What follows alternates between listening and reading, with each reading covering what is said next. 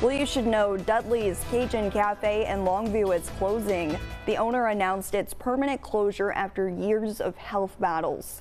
The restaurant has been a staple in Longview for the past 30 years and voted the best Cajun food for 28 years in a row. They will officially close Saturday evening at 8.